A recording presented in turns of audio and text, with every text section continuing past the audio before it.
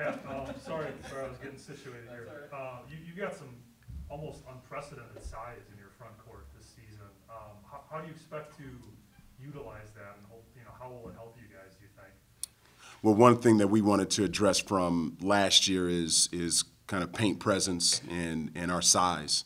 You see with teams that are, whether they're winning our league or they're advancing in the NCAA tournament, whichever it is, for the most part, their paint presence is pretty good. So we wanted to get bigger. We wanted to have more size, not only just in the paint, but also on our perimeter as well. So we feel like if we can be a pretty good defensive team at the rim, that will help us in games and hopefully winning more than our share of games.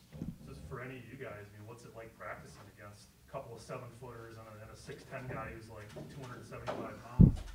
Actually, just let me jump in real quick. If you're speaking, just grab the microphone and kind of put it closer to you on both sides.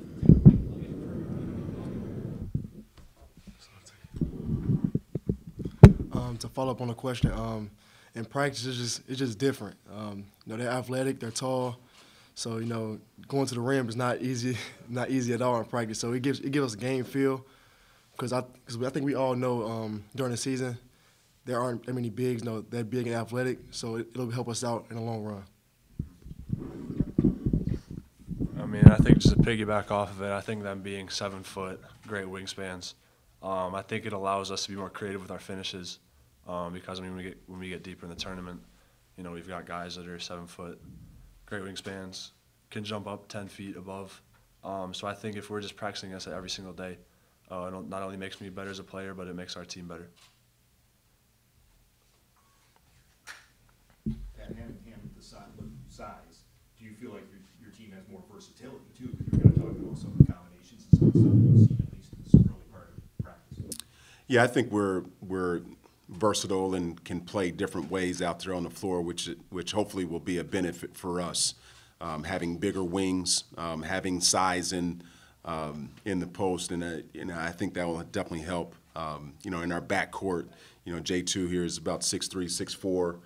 Dre is about 6'5", and Patrick's 6'9", 6'10". So that definitely helps out on the perimeter. And then if we can and are able to play with traditional 6'10" and 6'11" or 7 foot in the post, hopefully we create some disadvantages for our opponents.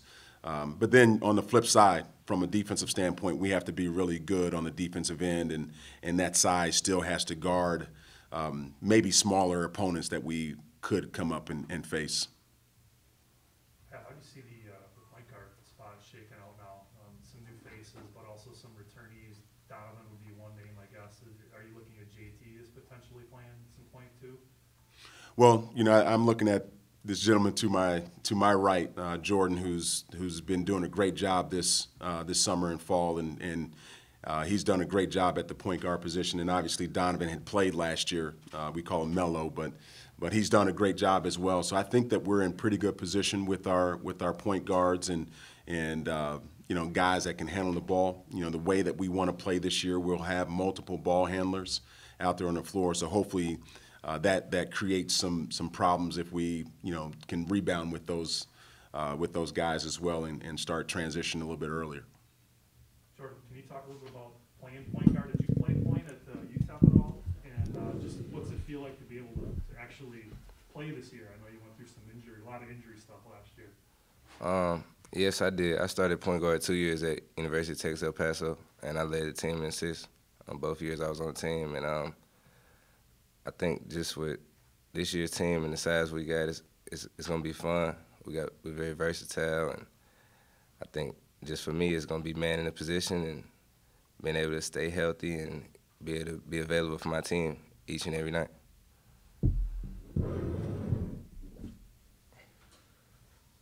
Coach, from a fan standpoint, what do the fans have to look forward to coming from our EWM Panthers this year? Well, I think a number of things that we've talked about is I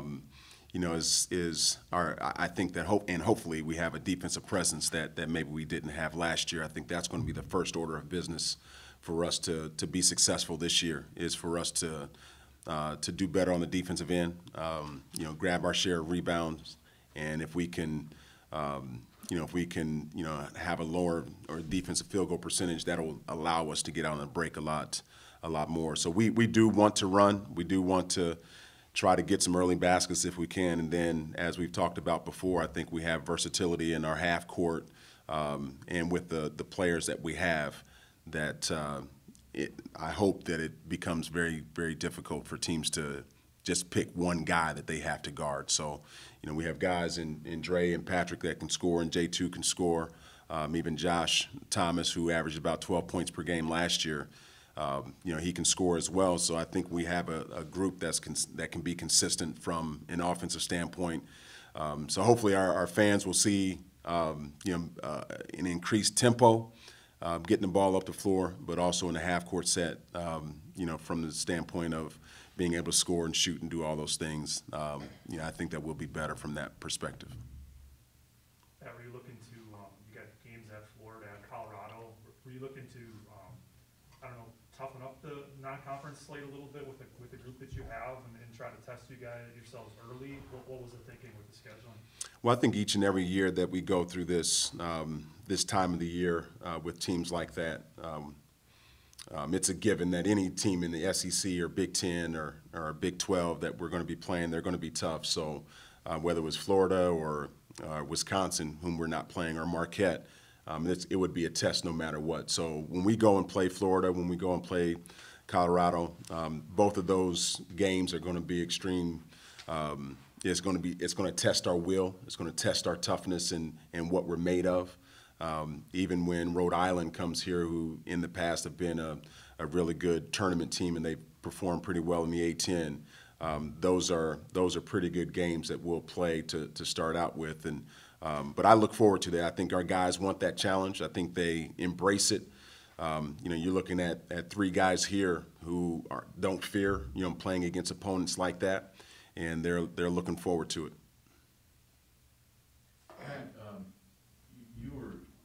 You were a recruit that could go anywhere in the country. You chose Milwaukee for obvious reasons.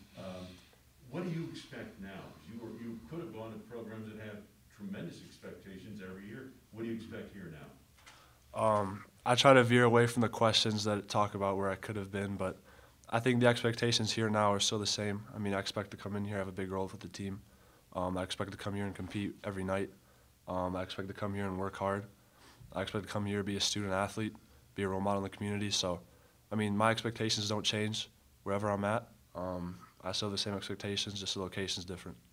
How about for the team? What are your expectations based on what you've experienced here? Yeah, I mean, I think we have all the tools to go far.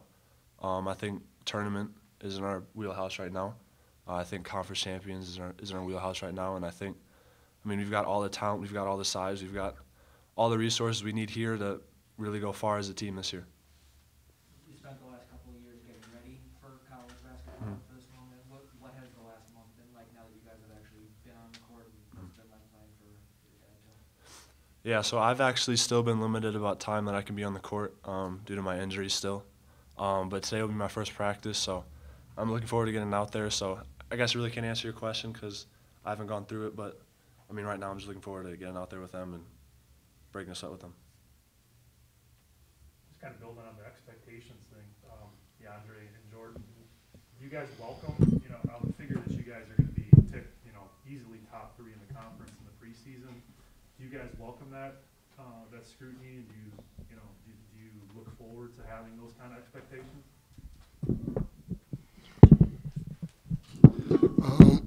I think as a team, we definitely do. As a competitor, as a basketball player, nothing you can want more but to be, I wouldn't say doubted, but bringing somebody in like Patrick Baldwin Jr., the noise, the crowd, everything. You want to be a part of that, and show everybody that you're good enough, that you belong, and we want to show him and his family that he belongs here.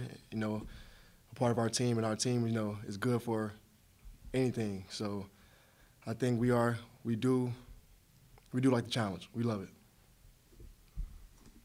And from a player standpoint, what are some of, I know we've only been together for a little bit, but what are some of the strengths of the team so far? And then what is something that you think you guys are going to have to work on throughout the year? Just for the players.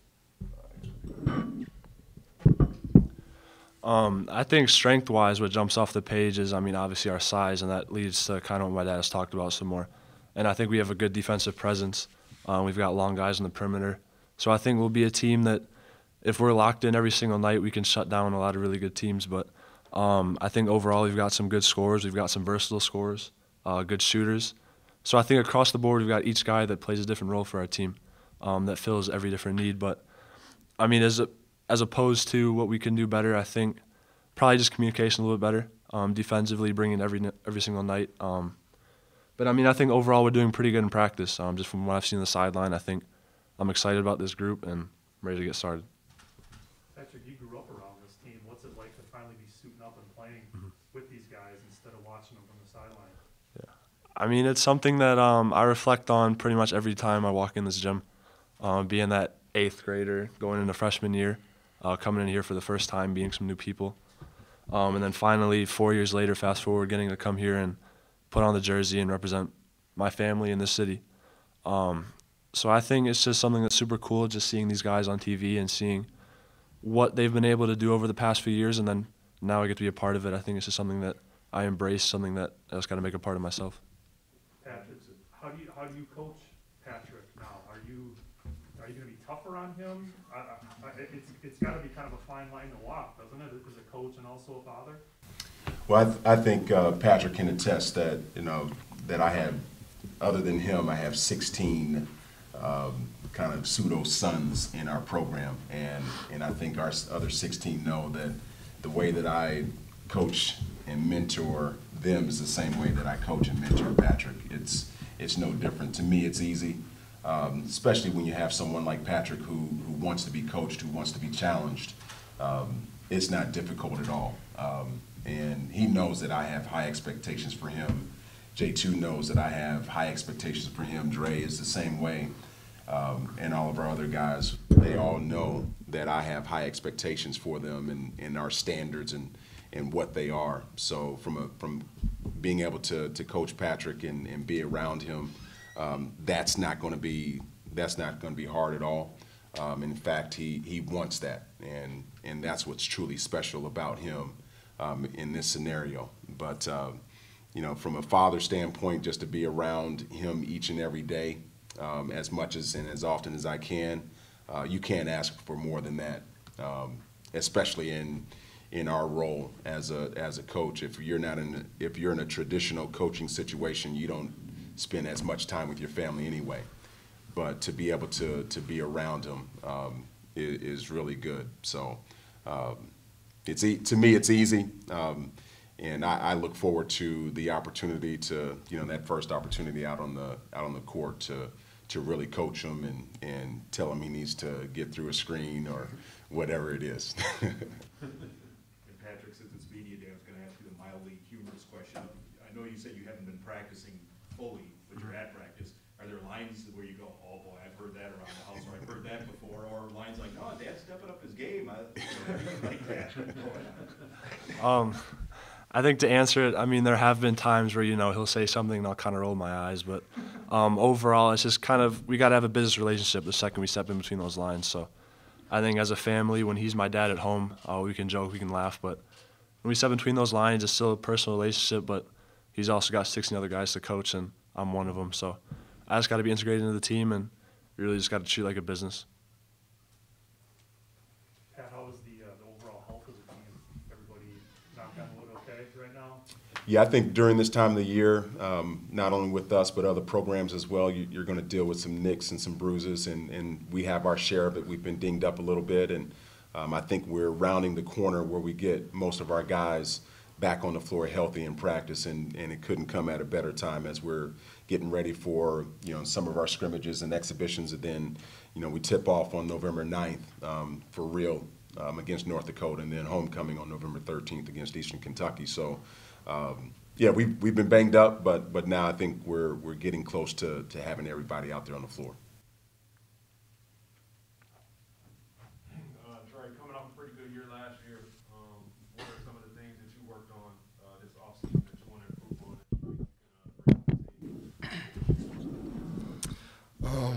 I think this summer I really focused on my conditioning the most. Last year I think I could have been better at the end of games a lot last year. So I think that was due to COVID things, COVID-related things last year, of course. So I just wanted to make sure I was in the best shape possible this year, just to be able to give my full potential throughout the entire 40 minutes. And also I worked on just trying to be a better player overall, better passer, better finisher, just making my reads better and things like that. So I can kind of tell you just overall everything, just trying to get better overall as a player.